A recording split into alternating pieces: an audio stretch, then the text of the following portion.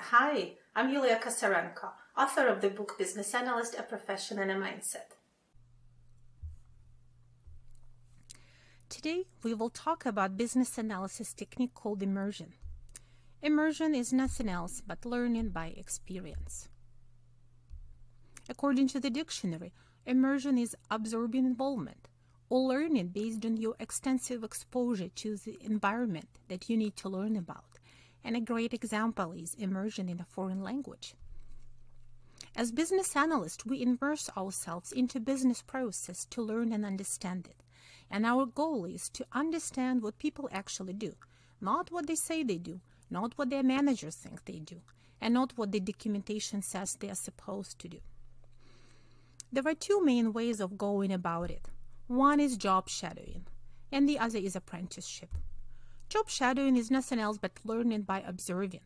This is where you observe an expert, you watch what they are doing, you ask why, you ask for explanations, and you follow them along as they do their job. Apprenticeship is learning by doing. This is when you start to help and practice, and you're guided by your teacher to do small tasks and then larger tasks so that eventually you will be able to do the job yourself. As business analysts, we would usually do job shadowing, and we will shadow the expert in a business process or someone who is working in operations or customer service. We will observe them to see what they normally do as part of their daily job. And the goal is to really understand their process, how do they do every step, what are the problems, what are the exceptions, what are the different conditions, because you need that knowledge to understand the process and then to understand how you need to improve it, modify it, tweak it, and optimize it. Let's talk about some immersion best practices. How do you approach immersion to really make it successful, to give you what you really came for, which is knowledge and understanding of the business process? Imagine you are a diver and you are immersing yourself into the blue waters. You have other divers around you, and there are certain rules you have to observe. The first rule is respect. You always have to respect the person that's giving you their time.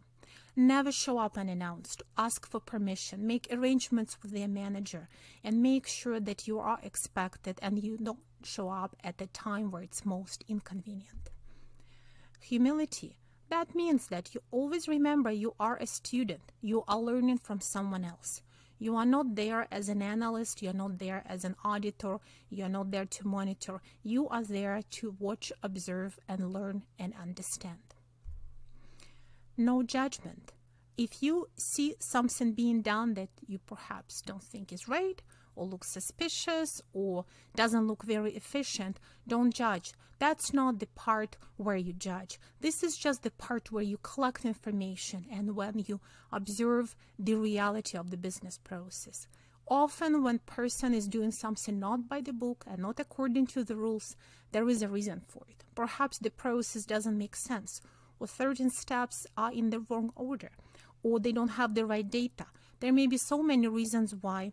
First of all, your job is to learn and absorb what is being done, and you can start asking why, but you do not judge. You have to be really focused during the immersion. Don't check your phone all the time. Don't go outside. Don't start talking to your friends. You are there and someone else is giving you their precious time. You really need to focus on where you are and be always in the moment and always observing, always monitoring, always trying to understand. Now, there are a few more things that we want to talk about, because as you come into this different business environment, you have to really make it efficient and make other people comfortable. You are there together. You are not there to make other people disturbed. You are not there to make them uncomfortable. So ask them, don't showcase to me. That means that you ask other people not to do anything different than they usually do. They don't have to showcase to you. It's not a parade. It's not a demonstration. You really want them to do what they do normally, not by the book, but how they would do it. Because one of your goals is to understand deviations of the process, understand why the current procedures don't work, where the rules don't make sense anymore. Perhaps there are some workarounds. You do want to see them. That's part of the information that you came here for. You want to explore the exceptions and workarounds. Is there a yellow post-it note on someone's desk? Perhaps in a certain time they do something different because they have learned before by experience that the procedural way that's documented doesn't work.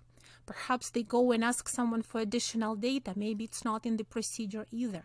Ask them about the workarounds and exceptions. Ask why and document it, because this is where you may need to make changes to the process to make it more efficient and easier for people to follow. Try to be helpful. When you are doing job shadowing, you will inevitably slow someone down, because as you're there, you're asking for explanation, you're trying to understand, perhaps you're making copies or you're taking screenshots. It will slow the other person down. Perhaps they have certain criteria or performance indicators to match. So try to be helpful, try to do some little things for them, try to not make your presence a burden to another person. And never, never, ever go behind anyone's back. If you see something that you don't think is right, you are not there to report it to their manager. You are not an auditor. You are there to learn. You are an independent observer. If you ever go behind someone's back and report on something that you have seen that you don't think is right, you will never gain that trust again. This is not the time for it. This is job shadowing, which is learning by observing. Now, one other important point is you always have to prepare a plan B. Sometimes as you come in for your first day of job shadowing, the people you are with or you will be with that day don't know what to expect. They are not sure what they are supposed to do. Perhaps they were told not to even do their regular work. So you have to really prepare them and move them in that direction where your job shadowing day will be efficient. Think about it by preparing open questions. Perhaps you will want to start with what do you do questions. For example, you may ask, how do you know what to do today? You just came in. What are your tasks for the day? Where do you get them from? How do you know when to do what and in which order? If you have a queue of tasks, what's the priority? Which one do you do first? Or is someone choosing the priority for you? Do you do this step regularly? Is this a special case? How is it special? Perhaps you want to ask whether their schedule varies from day to day and what are the differences and how their activities differ. And a really good question, and the one they probably will want to answer, is what is their most painful, time-consuming, and least favorite task and why? This type of information is priceless to you. You are learning about process and its efficiencies and inefficiencies. You want to understand the bottlenecks. You want to understand what doesn't work perfectly. So try to learn and ask those open-ended questions. You may ask, how do you do it questions? Show me, how do you normally do this? Do you always follow the steps? What results do you expect? Do you follow written procedure?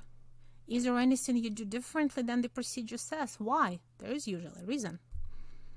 Is there anything in the procedure that does not make sense? Again, you're not being judgmental. You're just trying to understand. There are some what-if questions you might ask. For example, what can go wrong? What are the most frequent problems? What would slow you down? How do you know what to do in case of a problem? What happens if you can't resolve it? And perhaps, what's the most unexpected problem that you've experienced? All of these and many other questions with experience you will come up with. You may ask, what happens when they go on vacation?